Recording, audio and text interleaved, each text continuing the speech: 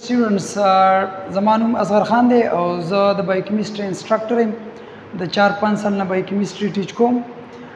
نن سبا اکثر میډیکل سټوډنټس کوم چې ډیپلوما کوي یا بی ایس پیرامیډکس یا نرسنګ والے سټوډنټس دي د هغې د طرف نه اکثر دا کمپلینټ دي چې موږ ته بایوکیمستري کې ډېر زیات مشکلات دي او هغوی وجه دا وایي چې بایوکیمستري کې کیمیکل ریاکشنز دي سټرکچر دي پکې چې د دې په بیس باندې موږ ته بایوکیمستري ګران دی. نو ما هغه سټوډنټس ته چې بایوکیمستري کې مشکلات دي یو عزم او اراده مې کړې ده چې کوشش وکړم چې د هغوی دا مشکلات ختم کړم. زه اکثر خپل سټوډنټس ته وایم چې بایوکیمستري یو اسان سبجیکټ هم دی او دا ډېر زیات مشکل سبجیکټ هم دی. او زه سټوډنټس ته وایم چې یو سټوډنټ ښه فزیالوجسټ جوړېدل غواړي د یو ښه فزیالوجسټ جوړېدل نه مخکې به دله یو ښه بایوکیمست جوړېدل پکار دي. ځکه چې د فزیالوجسټ کار دی د یو سیلز یا ټیشوز یا ارګن فنکشن یا ډایګنوسس کول. نو هغه به د یو سیلز یو ټیشو یا ارګن ښه ډایګنوسس او فنکشن ایکسپلین کوي او وایي چې هغه له ښه کیمیکل ریاکشنز ورځي. ځکه چې آن د بیسس اف بایوکیمیکل ریاکشن ون کین ډیفاین د فنکشنز اف ان ارګن اور ټیشوز. سو د یو ښه فزیالوجسټ نه مخکې یو ښه بایوکیمسټ جوړېدل دا لازمي او ضروري ده. نو راځئ شروع کوو د بایوکیمسټري نه. د بایوکیمسټري ډیفینیشن نه مخکې موږ راځو د بایوکیمسټري څه لږ غونتې هسټوریکل بیکګراوند هم ګورو. بایوکیمسټري for first time باندې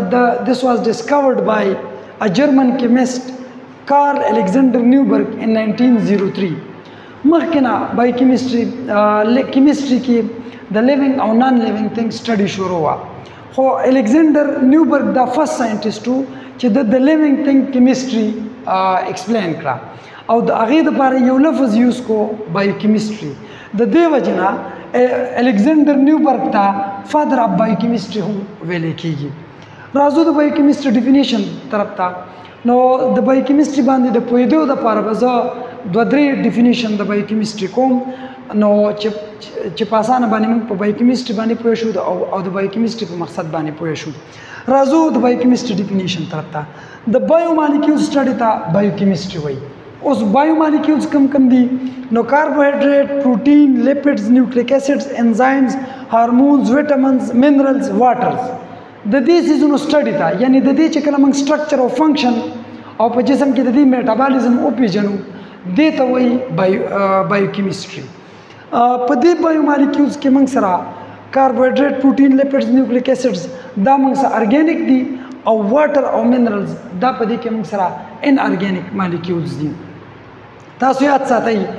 بایومالیکیولز هغه مالیکیولز ته وایي چې په کومو مالیکیولو باندې زندګي قایمه ده هغې ته بایومالیکیولز وایي.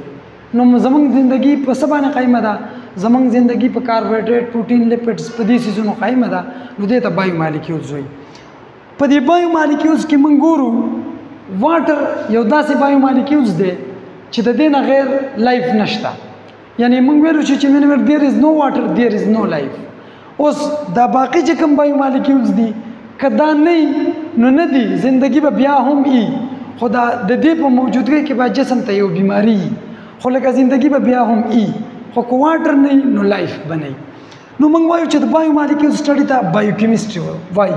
اوس بایومالیکیولز د دې کمپوزیشن ګورو چې د دې بایومالیکیولز دا د څه نه جوړ دي. نو راځو موږ وایو کمپوزیشن اف بایومالیکیولز. موږ که وګورو نو موږ سره ټوټل ایلیمنټس دا 118 دي. په دې 118 ایلیمنټس کې موږ سره 92 دا نیچرلی اکرینګ دي او 26 دا پکې آرټیفیشل یا سینتھیټک دي. په دې 118 ایلیمنټس کې 16 ایلیمنټس داسې دي چې د هغې زموږ په جسم کې میجر رول دی او زموږ د جسم ډېره حصه دا د دې 16 ایلیمنټس نه جوړه ده. خو په دې 16 ایلیمنټس کې 6 ایلیمنټس داسې دي چې دا 6 ایلیمنټس زموږ د جسم دپاره ډېر زیات ضروري دي او زموږ د جسم ډېره حصه د دې 6 ایلیمنټس نه جوړه ده. او هغه 6 ایلیمنټس کاربن، هایډروجن، اکسیجن، نایټروجن، سلفر او فاسفورس دي. د دې نه علاوه په دې 6 ایلیمنټس کې 3 ایلیمنټس داسې دي چې هغه ډېر زیات امپورټنټ دي زمونږ د جسم لپاره او زمونږ د جسم 95% حصہ د دې 3 ایلیمنټس نه جوړه ده چې هغه کاربن دی هایدروجن دی او اکسیجن دی یعنی دا 3 ایلیمنټس زمونږ د جسم 95% حصہ د دې 3 ایلیمنټس نه جوړه ده اوس موږ ګورو چې دا ایلیمنټس د دې ګورو چې دا ایلیمنټس د څه نه جوړ دي نو ایلیمنټس دا موږ سره د آیډنټیکل ایټمز نه جوړي چې کله یو شان ته ډېر زیات ایلیمنټس راوځي شي ایټمز راوځي شي نو هغه موږ سره ایلیمنټس جوړ کړي او دا ایټمز دا موږ سره د فنډامنټل پارټیکل الکترون پروټون او نیوټرون دا فنډامنټل پارټیکلز راوځي شي دا موږ سره ایټمز جوړ شي آیډنټیکل ایټمز موږ سره ایلیمنټس جوړ کړي کله چې د دې ایلیمنټ سټډي موږ په لیوینګ تھنګس کې کوو په لیوینګ تھنګس کې موږ د دې سټډي کوو نو دې ایلیمنټس ته بیا موږ بایو ایلیمنټس وایو بایو ایلیمنټس ورته موږ وایو بیا چې کله ډېر زیات بایو ایلیمنټس راوځي شي نو دا موږ سره جوړي مالیکیولز دا موږ سره جوړي مالیکیولز کله چې د دې مالیکیولزو سټډي موږ په لیوینګ تھنګ کې کوو نو دې ته بیا موږ وایو بایو مالیکیولز او دا بایو مالیکیولز موږ سره بیا په دوه قسمه دي یو مایکرو مالیکیولز دي او یو میکرو مالیکیول دي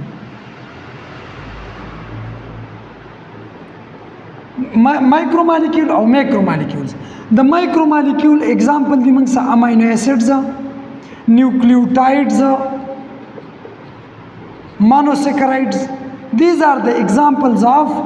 micromolecules دا micromolecules راوځي شي او دا موږ سره جوړي macromolecule لکه امینو ایسیډز موږ سره پروټین جوړي پروټین یو macromolecule دی نیوکلیوټایډز موږ سره نیوکلیک ایسیډ جوړي دا موږ سره یو macromolecule دی مونوسیکرایډز موږ سره کاربوهایډریټ جوړي گلایکوجن سٹارچ سیلولوز وغیرہ دا موږ سره macromolecules دی اوس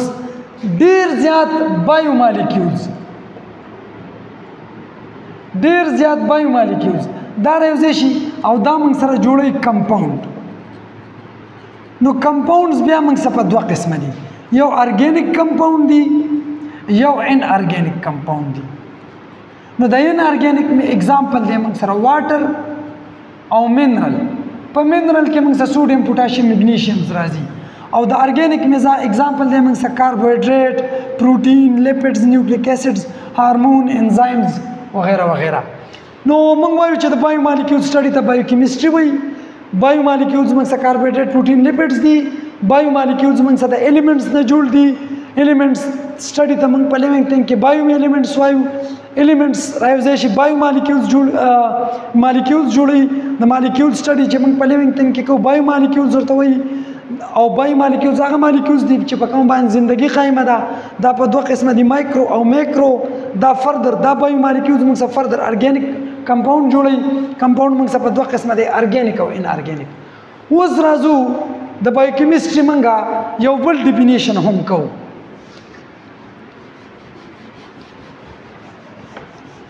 یو دویم ډیفینیشن هم د بایوکیمستري موږ کوو چې تاسو په بایوکیمستري باندې ښه پوه شئ او هغه دویم ډیفینیشن د بایوکیمستري داسې دی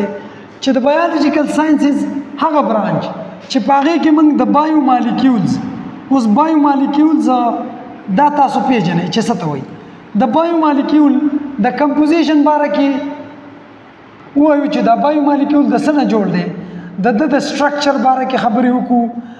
د فنکشنز باره کې خبرې وکړو چې دا څه ته وایي د پراپرټیز باره کې خبرې وکړو چې د پراپرټیز څه دي او د دې بایو مالیکیول په جسم کې د میټابالیزم خبرې وکړو چې د دې په جسم کې میټابالیزم څنګه کیږي د دې سټډي ته بایوکیمستري وایي یعنی د بایولوژیکل ساینسز هغه برانچ چې په هغې کې موږ د بایو مالیکیول د کمپوزیشن سټرکچر فنکشن پراپرټیز او د میټابالیزم باره کې خبرې وکړو دا وپېژنو چې دا د څه نه جوړ دي دې ته وایي بایوکیمستري لکه زه اوس د بایو مالیکیول کمپوزیشن ګورم فار ایگزامپل زه ګلوکوز علم چې د دې کمپوزیشن څه دی نو دا د کاربن هایدروجن او اکسیجن نه جوړ دی که زه C6H12O6 که زه بل یو مالیکول اماین ایسیډز والم نو اماین ایسیډ موږ څه کاربن هایدروجن اکسیجن نایټروجن سلفر او سمال اماونټ سلفر سمال اماونټ اف سلفر هم بعضې اماین ایسیډز کې شته اوس که د دې زه سټرکچر ګورم د دې بایو مالیکول سټرکچر ګلوکوز دی زه د ګلوکوز سټرکچر ګورم نو دا ما سره د ګلوکوز سټرکچر دی 1 2 3 4 5 6 دلته موږ سره کاربوکسیلیک ګروپ دی دا ما سره بایو مالیکول سټرکچر د ګلوکوز سټرکچر دی که زه د اماین ایسیډ سټرکچر ګورم نو دا ما سره اماین ایسیډ سټرکچر دی